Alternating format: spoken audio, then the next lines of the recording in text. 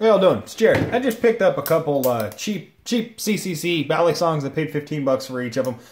Local cutlery store, they were marked at 25. Got them for 15. It's not bad, right? And I bought these because it's stealing a term from Nick Shabazz, right? Still a quote from Nick Shabazz. And you can't really appreciate the good without at least understanding the bad. It's something like that.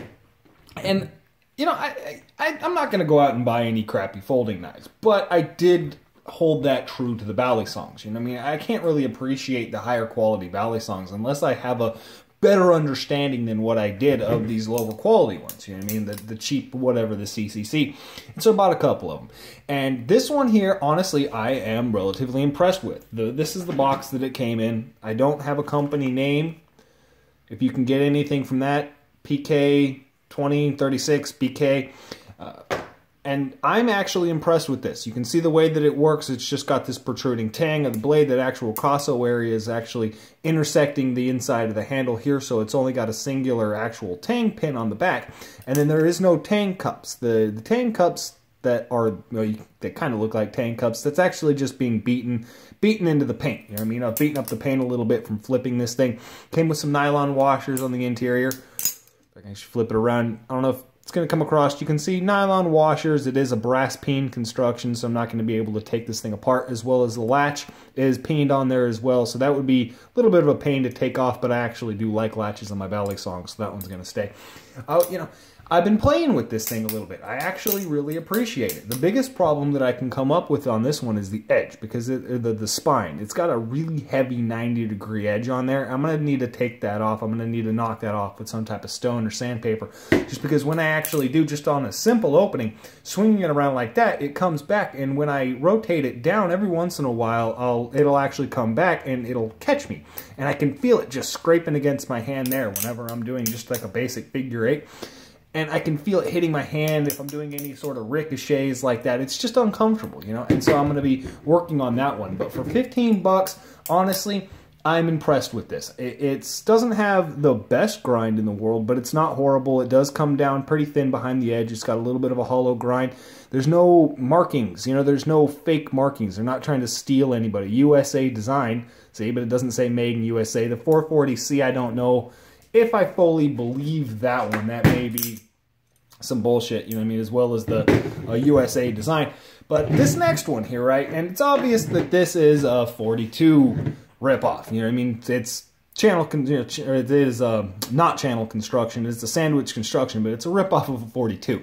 This one, however, on the other hand, this gives me an appreciation for shitty balisongs, because flipping this thing out of the box, right, I took it out of the box and the pivot fell out. Okay, so that pivot is already out, right? I'll do this now. I left it out just so I could actually film this. I'll screw it back in, if I can get it in there. I'll do that later. Because the kicker for this knife is the spacers. I'm just going to leave this off. You can see if I can get this refocus in there. There are 3 nylon spacers on this side, and there are 2 nylon spacers on this side.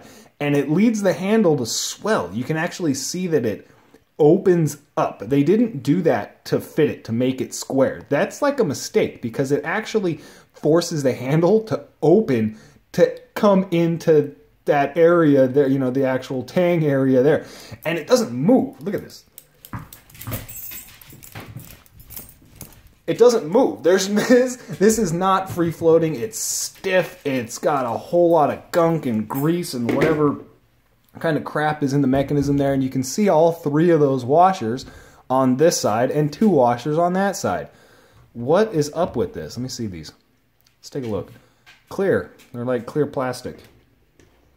And there's a lot of grease.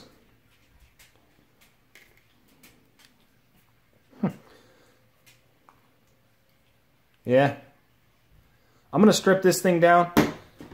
This will be a little project. I'm going to take this and try to make it a little bit better. Let's see if I can take this thing apart and make it not as much crap as it is right now. But on the other hand, this one here, I'm impressed with this. For less than 20 bucks, I'm going to be able to beat this thing up. I'm going to be able to put this through its paces, and I have a feeling that, you know, it's not quality. It doesn't feel as good as something like, you know, my 63 or whatever, but it's definitely nice. I mean, for 15 bucks, I can have a lot of fun with this. I can put an edge on it, and it can still be a functional, you know, a functional balisong. I can still flip it. This one, on the other hand, is just pathetic. So if you're going to be buying a cheaper balisong, hey, stop it. Dog's messing with stuff. If you're going to be buying a cheaper balisong, parts are probably the biggest key to take into consideration. The more parts there is, the more screws, the more pivots, there's more stuff to go wrong.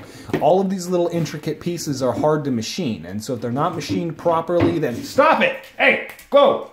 If they're not machined properly, I'll show you that in a minute. It's funny. But if they're not machined properly, they're not going to work properly, and they're going to fall out. So the less pieces to fail is probably what you should be looking at if you're looking at one of these cheaper balisongs. The less pieces there are to fail on it, the better it's going to be. I'm impressed with this. I'm going to beat it up, come back. She dropped her ball in the bucket. That's why she's being a pain. She can't get it back out. That's it. Y'all have a good one.